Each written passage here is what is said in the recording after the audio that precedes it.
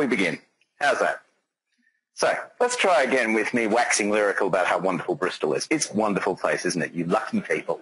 I spent 6 glorious years here back in the 80s and in lost days, and it's always a joy to come back here.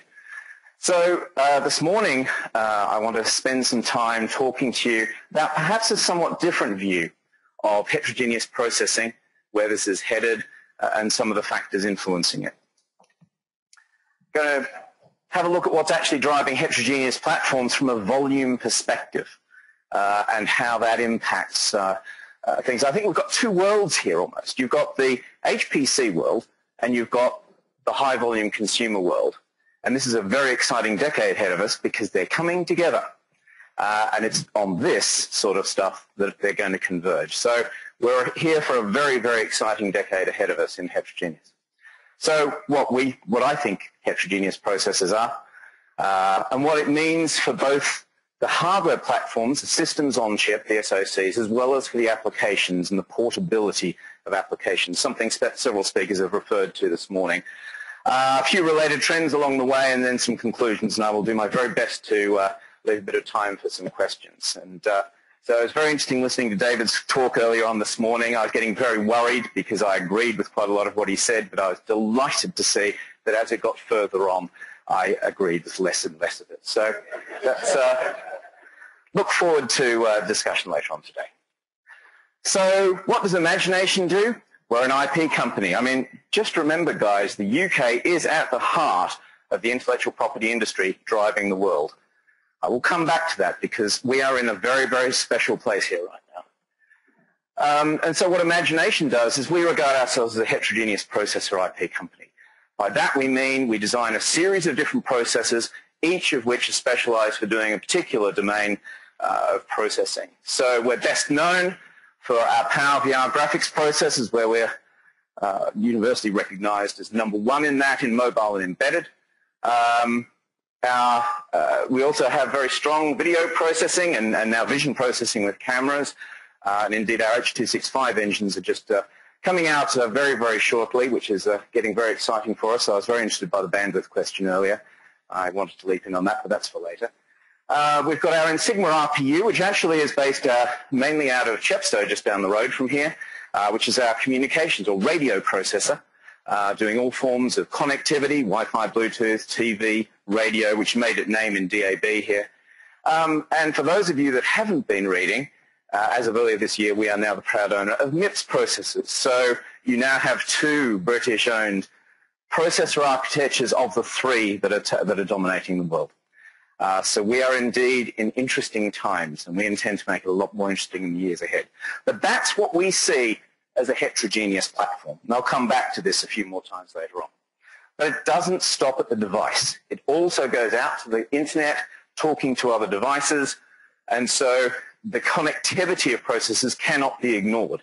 No point in having gazillions of flops here if you find you're strangled by, a megabit going to the cloud, and the application relies on that. So you've got to take everything into perspective, and these solutions are what matter. And unified memory is what's driving our volume devices, and that's why this issue of bandwidth and memories technologies is all very important too. So anyway, that's our view of the world. Each of them stands on its own, but join them together and they do great things. That's how we see the future of heterogeneous processing. So what's so important for us? Well, historically, so much of processor technology has been driven by the high-performance end of the world, and I think a lot of us have been involved in that in various stages in our careers. But what's happening now is high-performance computing is moving into high volume because that's where the money is. And the money to churn a new SoC is getting higher and higher. We're talking $50 to $100 million to get a state-of-the-art SoC out. More when you're going into the more advanced processors. You simply can't design that many of these things, so they better be good. And once we've designed them, the gap between what a piece of silicon can do and what an application uses of it is an eternal frustration that has certainly dogged me for my entire career, and I suspect lots of you too. And that's our job. How do we get the most performance out of these advanced SoCs? But the volume which is enabling these platforms to now be accessible to everybody in this room is consumers. Consumers are driving the volume. And products are only successful as consumers buy them. And the thing is, they are. They're buying them in the billions. And yes, I know David's worried about where they're sitting in the cupboards. Actually, they're doing great things in the third world, but that's for another day. But users are going to use this stuff because it makes their lives better. Makes them happier, makes them healthier, and power consumption saves the planet, so you're doing your bit. The point is they're useful. And of the people I know that use smartphones these days, I find quite a lot of them, like all of them, find it useful. It helps your life. Now, you can raise your stress levels too, as per my call at 10:30 last night from our CEO. But they are very, very useful. So that is what is powering the availability of heterogeneous processors.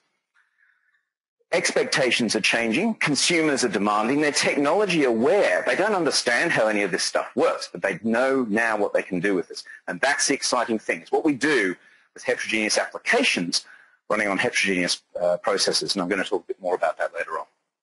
And the fact that this one-size-fits-all, whether it's hardware, software, or consumers, doesn't work. Unfortunately, or fortunately for us, we live in a diverse world, but if they're a connected one, there's a lot of different people that have a lot of different views on how they want to run their lives. So you need applications that run on these platforms, but they need to always work, and they always need to use the processing resources available. To me, that's the big challenge of heterogeneous processing, multi-core processing, of using the resources that you've got available to you. So if we look at this, accelerators have come a long way. Drives me crazy, this, but for many, many years, people have been conditioned to be very CPU-centric. And everything is a peripheral to the CPU. The CPU manages everything. The CPU demands the memory. And so you've got peripherals from simple GPIO through to communications chips. And so when we start bringing graphics in, it's treated as a peripheral. And indeed, for many reasons, that worked quite successfully for quite a few years. Same with video decode and encode. But they have matured because of the sophistication. Indeed, now the processing power here is dwarfing the processing power there. And that's what's changing. So they are no longer peripherals. Please get rid of that idea of peripherals, accelerators. These are not. These are processors that cooperate, and this is one class of processor. These are other classes of processor, and we have more classes of processor over there. And they're going to continue to grow. And so the idea of an accelerator is very high, but it's now offloading from one processor to another, of optimizing the execution. So heterogeneous processors of the future, that's why we use this terminology of a GPU, a VPU, an RPU, because CPU is already gone. Otherwise, we call it a comms processor, of course. And it's how you optimize each of these that really matters. And these are our different processes. Within Imagination, we have at least 4 different types of engines. We've got 3 different data paths going here, from our general purpose data path and the MIP CPUs through to the shader engine within a GPU. In the video processor, actually, the programmability is just a very small microcontroller at the front end doing header processing and stream processing and configuring the hardware. It's still programmable, but just at a different level. The radio processor is different again, where you've got programmable control. We've actually got 2 processors here, a 32-bit processor doing control, a VLIW engine doing complex vector processing on modulation. And then, and this is the big difference, is surrounded by a mixture of configurable and fixed hardware. This, in our opinion, is how you get low power, and low power is what dominates everything we do, low power and integration on chip. And this is why, in looking at a processor, you've got to look at what you're talking about here. It's not just the data path that's executing. It's not just data path to memory. It's how you move data in and out of the system and whether a programmable element is power efficient. In the case, for example, of video, which is not that one, it's that one, most of this is configurable hardware because it's a well-defined problem. High throughput, extremely high bandwidths, but very well-defined. So we use primarily a series of configurable engines supervised by a programmable element. So it's an example of different processors doing different things. But I'm sure, David, you and I can have an interesting discussion about that later on. Not just I/O. Anyway, but let's move on. So the point is each processor is good at doing its own thing. And the big question now in moving the whole paradigm on is what is the CPU doing?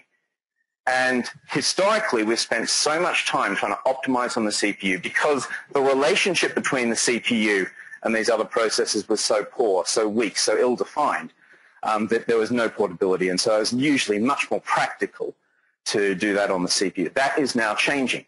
And we'll go through a bit more of that in a moment. So increasing the CPU should be seen as a control element, controlling these other processor engines and how we do that. That's the way you write applications, and that's how you get portability. So an example of innovation in processors is we're well known for GPUs. Now, GPU is primarily an array of data paths that are executing shaders in parallel. As David quite rightly pointed out this morning, it's a MIMD machine. It's not SIMD.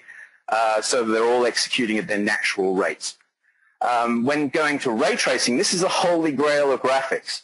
The graphics over here, this is a game called Real Racing 3, state-of-the-art in terms of graphics in current generation. But what you find is over half of the production costs of making that game are in artwork, creating textures that are pre-baked to fake light. Because the way that graphics has become cost-effective, certainly for gaming and a lot of the stuff you see today, is by faking an awful lot, which means it's very, very constrained. And actually, whenever you see high quality, you'll be using ray tracing. That's any CGI type stuff, any films that you see, any ads that you see, most cars that you see in ads and anything other than the metal, they're all ray traced because that's the way light is modeled perfectly. Now, we've got a new processor coming out which brings this to mobile. And we're doing that over the next 3 to 5 years, and that's moving very, very rapidly. The key thing is this is an extension to the processing. It's fully programmable. It uses a new API called OpenRL, and we've also got a higher-level API called Brazil for rendering. But the key thing that we've broken the back of is bandwidth management, how we manage bandwidth, how we search for rays, and that is all in configurable hardware, complemented by the shader engines in our graphics. So it's an example of how by thinking more heterogeneously, we can actually bring a new level of performance to an existing system without breaking the back of everybody having to recode everything. You can migrate existing applications in this way. So you'll see a lot more from this from us in the next year or so. You can buy an early version of this today, by the way.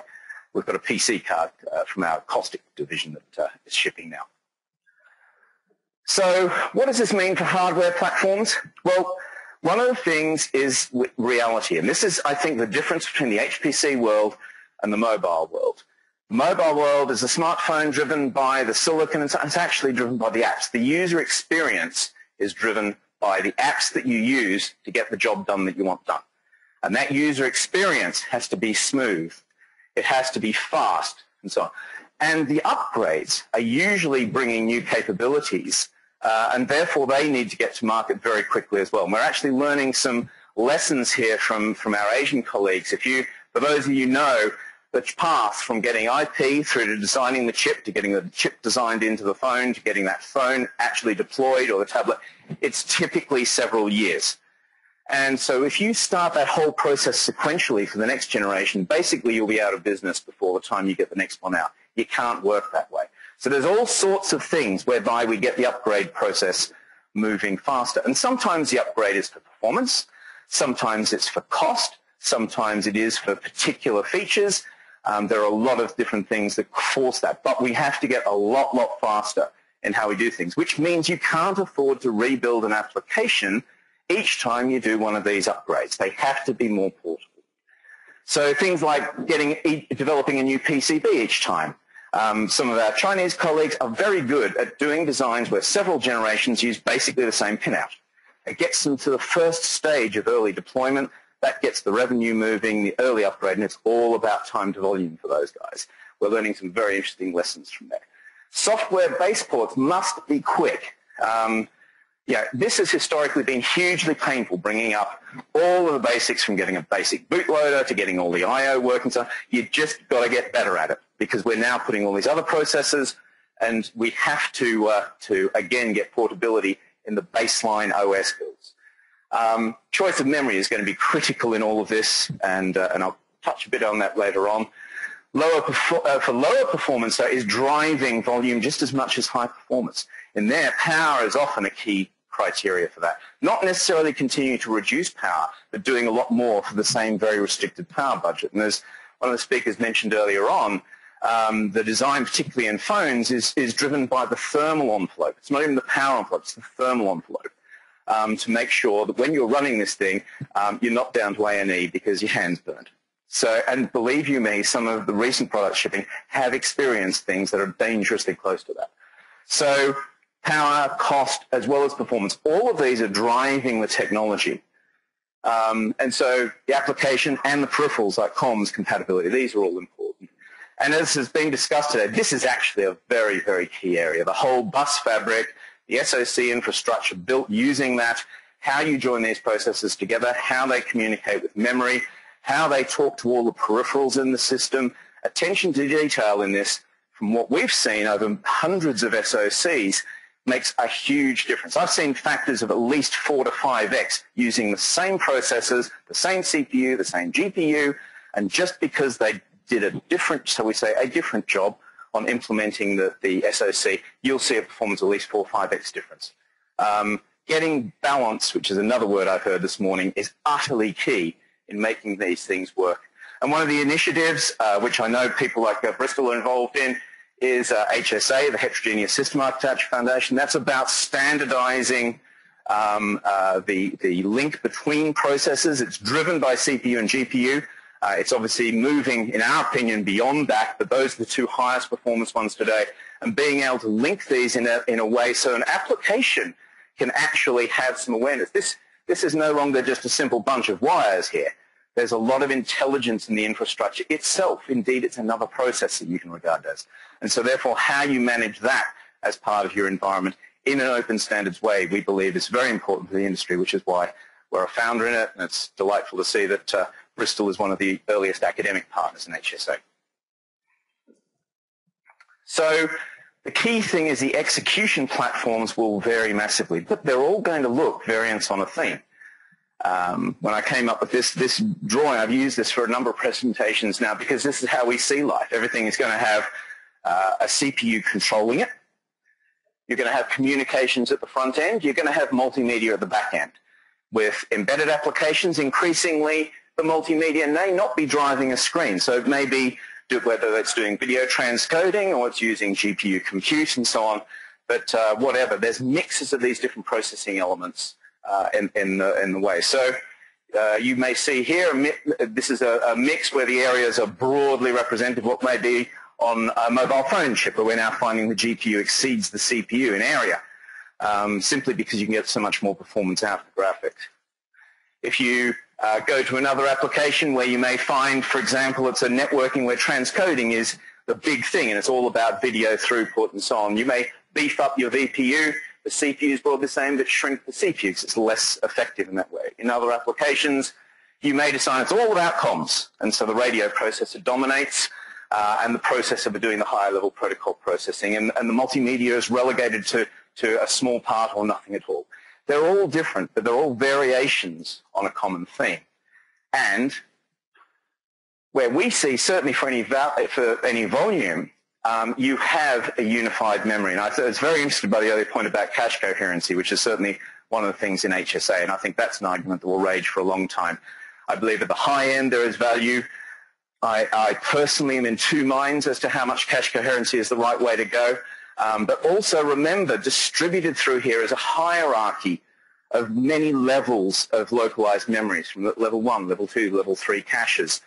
In our GPUs, we've got tile processors that have their own store and register files. There's a huge complexity in the memory architecture. It isn't simply a case of having a data path in memory. That whole memory hierarchy is very, very important. And this is how you manage bandwidth, because this bandwidth is clearly throttled, but the bandwidth you've got on chip, that's why this hierarchy, doing this right, makes such a difference to your system. And so just a couple of example trends is that in GPU performance, this is the scaling from our high end, what we're seeing at the moment, the chips that are just starting to ship now, to give you an idea, in phones are of the order of 100 gigaflops of GPU capacity at high end. Today, mobile, sub 1 watt on the GPU. That's where we are today. The low end, they're probably an order of magnitude lower because of cost and various other constraints. So if you follow a simple trend of a doubling per year, which we think is conservative, but if you look at the doubling of trend, it's not just the fact that this performance is very rapidly heading to a teraflop, which it is in a mobile device. We'll have that fairly shortly. But it's the envelope. And this comes back to the theme of application portability.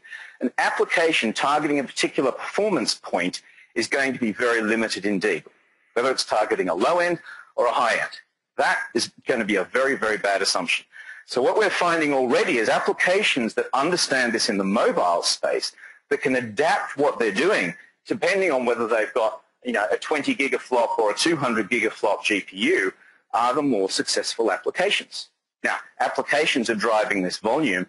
They need to address the widest possible market. However much ideology you get, when it comes to the application world, they're driven by volume. How many can they sell?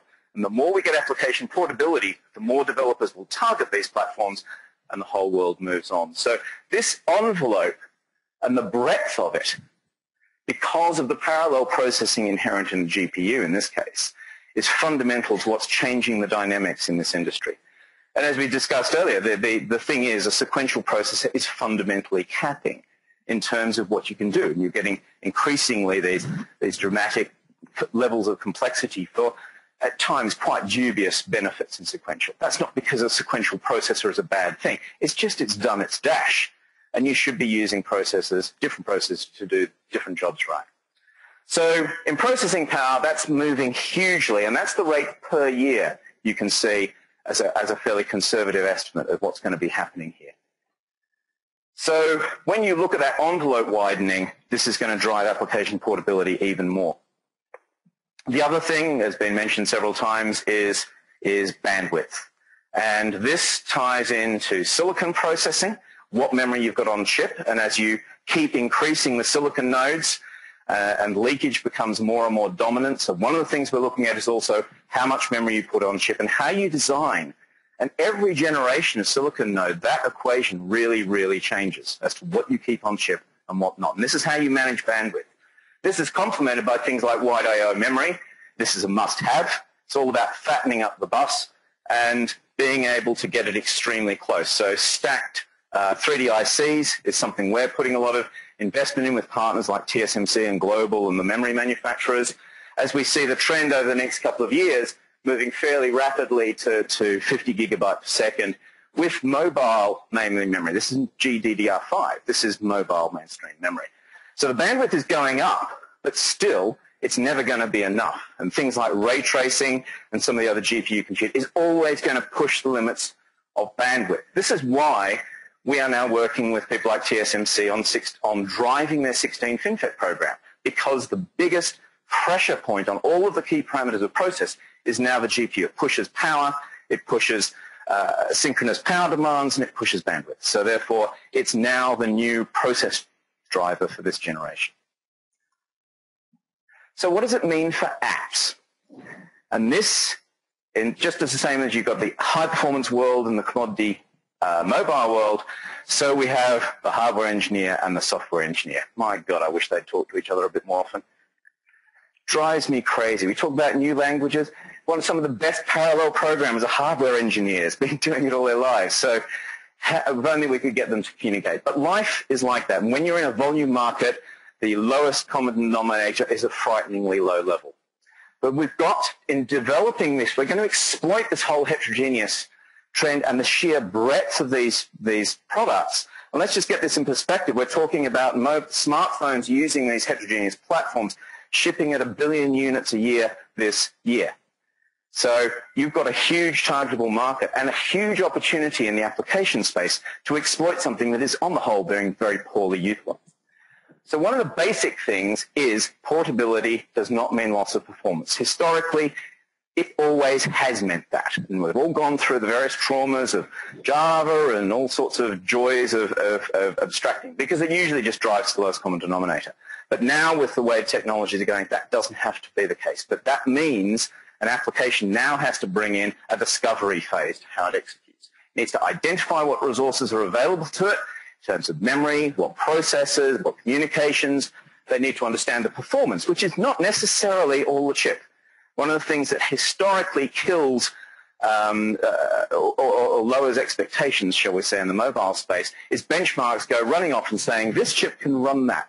And it's fine as long as you don't want your phone to actually work. Yeah? Unfortunately, on real products, they do need to work. So therefore, what resources do you actually have available to you? And it's not going to be static either. So therefore, being able to be continuously aware of what resources and your ability to adapt to what the user wants to do with them while using this processing power. These are all things an application now needs to be much more aware of. So this discovery phase, from the number of processors to the performance capability, what else is going in the system, what information do I get about the dynamics of the user changing, and so on, and how I relate the capabilities I discover to what I'm actually doing. This is where we need the work going on. This is the work in heterogeneous processing that we need to have happening between academia and industry and OEMs and all of us working together.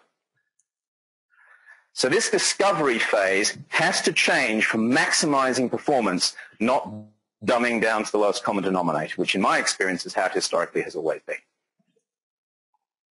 So this portability is all about abstraction. We can have another jolly good dialogue about what the term abstraction means. The fundamental is applications need to run on any platform. And abstracting, I agree with David, is about maximizing the use of performance, not hiding it away necessarily, and navigating that level of abstraction is critical. If you want to hit a vast rump of developers, they're going to take the simplest way out. That's a fact of life. So your abstraction needs to, by and large, hide complexity and deliver as much as you can. But then there's a whole raft of users, which are the ones that will differentiate, where they do want more access, but in a structured way and still in a portable way. So abstraction has to work at multiple levels. Simple example, gaming. How many, the API choice in graphics in mobile is OpenGLES 2, just moving to OpenGLES 3 now. How many game developers write their applications in native OpenGLES 3 APIs? I'd say perhaps 10%, if that. A lot of them use game engines, which have just raised the level of abstraction to do all of the hard stuff so they can focus on the high-level game activity. This is an example, and the level of abstraction and the layers of abstraction are going to keep moving. That's what's going to drive our industry going forward. It's not just GPUs, though. So we've got CPUs are a big issue because the CPU has stubbornly stuck to binaries being unportable. They're stuck to a specific ISA. That has got to change. It will change. We've got 3 mainstream CPUs in the Android world, which is x86, ARM, and MIPS. And that will continue for a long time to come. But now to use these, the applications have to be able to traverse any CPU in just the same way as they do any GPU. And indeed, as they use different comms. We've done this with everything else. We've got to do it in the CPU itself.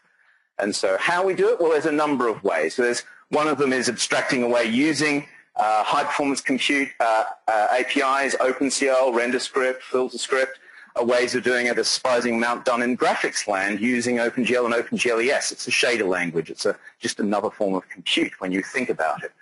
Then we're quite excited by the potential for LLVM bitcode-based portable binaries because the more the compiler world is moving to LLVM-based platforms, the more that opportunities offers the potential for a universal portable binary format. That's another direction. There's high-level runtimes, and I could see, I would make a bet the majority in the room would cringe when they see the word Java up there. But it's coming back to now understanding how to use it. And in the Android environment, think of it as a supervisory, a launcher, not something where you try and get performance out of it. And when used in that way, we're getting tremendous application portability of high-performance applications. And then we get to things like binary translation, which are actually very, very mature. For example, on Android, we've now got approaching 95% compatibility on running other binary formats on the MIPS processor. So we can move things around. But it's not the right way to do it. But these solutions, there are more and more solutions around. But we have to break this dependency of CPU ISA, just the same way as we've done it for every other processor. And this is part of the future of heterogeneous processing. So because these platforms are going to vary hugely, what an application is now going to do is it's going to start, let's see if this works, doing that. It's going to start with this new phase. And this, to me, this discovery phase, it's taking a look at everything in there and seeing what it's got. That is going to be a huge and fertile area for research, for innovation in the application world. How an application can adapt and scale across orders of magnitude of processing performance at any particular point in time. And having done that, it will then use the abstraction to be able to load itself into the various processing resources, whether it's loading into the CPU or it's loading in, talking to the graphics. When it's talking to the video, it's a combination of APIs and codec formats clearly here.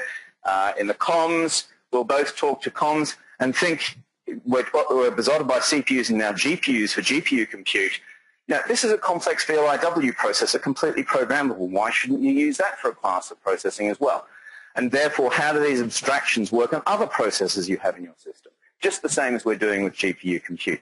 So this is, to me, the future of applications, a discovery phase followed by this abstraction. And these APIs, over the next 5 to 10 years, need to go up a level. And historically, we're very good at stalling at this point, because as soon as you abstract, you start getting more domain-specific and you polarize. That may be fine. But this is the future, a set of abstracted APIs which together completely abstract the platform so then everybody can compete on doing the best job in various domains. So it means applications will now discover, optimize, and scale themselves and fundamentally adapt themselves at start time, at load time. So just to bring it to an end, platforms and apps must change, and they are changing. That is unstoppable. That means there's huge opportunities for all of us to be able to exploit what I think is the most exciting decade I've seen for compute platforms.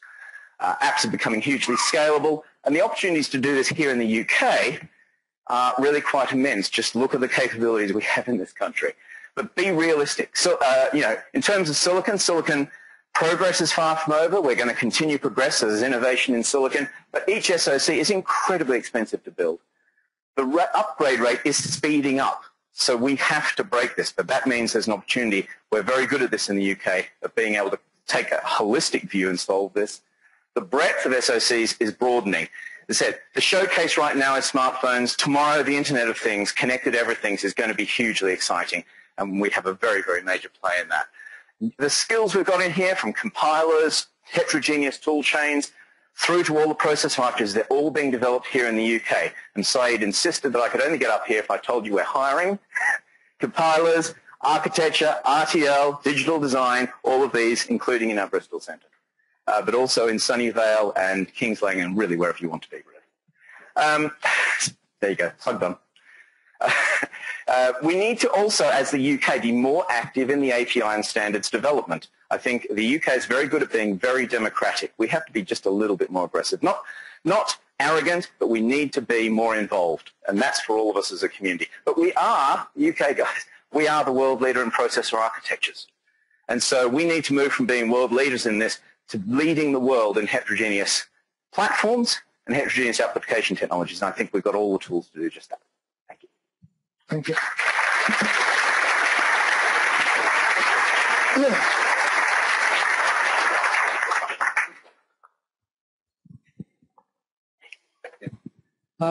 One of the things from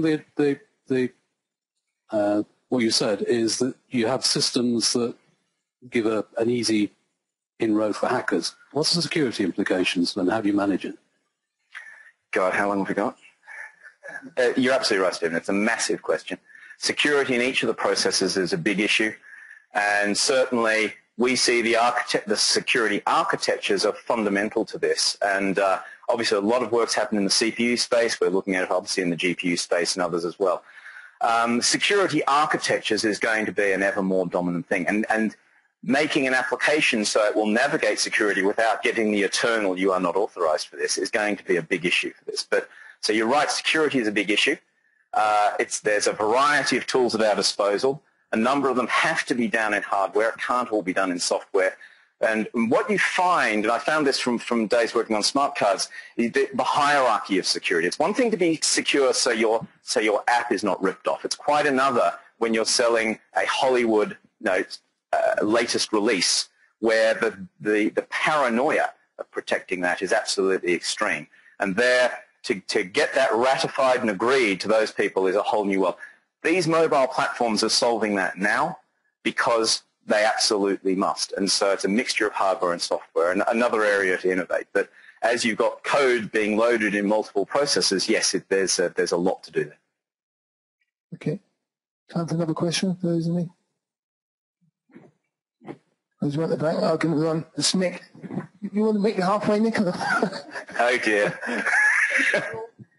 Thank you, Tony. I was just curious on your after your discovery phase, where you actually see the all this code actually being acquired from, because our traditional view of the app is a block of software that is delivered in one go. You seem to be implying that that's no longer the case, that your discovery, maybe a Java engine, then goes away, finds in the cloud the elements of code that you need, and you're putting everything together in a real-time assembly kind of approach. And that's a very, very different model to the one that we use today. Yeah, good question. It's one way in which an application can discover and configure itself, but it's certainly not the only way. So my vision actually for that is actually it's reconfiguring the code which is already there.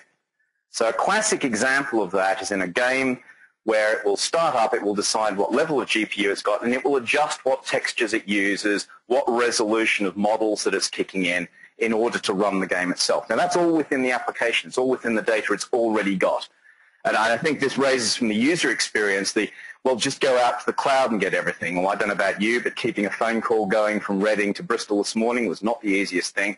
And therefore, the reality from the user experience point of view is local processing and local data is absolutely key, because users now, if they don't get the right experience in the first couple of minutes, as far as they're concerned, it's junk. And now in this era of technology, they're right. So I see a lot of it as having a load where you do a one-time load, and once it's started, yes, it can sort itself out with what the resources it's already got. It's not about bringing in massive new chunks of code. That isn't to say applications can't do that. I mean, they're doing that today, whether they're detecting updates to themselves or going and getting new scenes or so on. And this is just another aspect of being driven by the user experience. But that's why I put the consumer foil up front, is you've got to think in terms of what the user experience is. And that is that shouldn't be a dirty word. It's if you design things right so the user experience is always great, you will get a superior thing. So application discovery must take those realities into account, but it doesn't mean drag everything from there. Absolutely not. It can all be embedded. And this isn't just for high-end things like apps. It can be low-end, deeply embedded applications where it's just configuring. And in reality, all these apps are doing it today. It's just getting more structure and definition. Comms is dynamically adapting to the error rate you're getting at a particular point in time, or what bandwidth you're seeing, or packet loss, or whatever. It's all happening. It's just these are the sorts of things we've got to clean up from a standards point of view and from an abstraction perspective. Okay. Brilliant. Thank you, Tony. Thank you.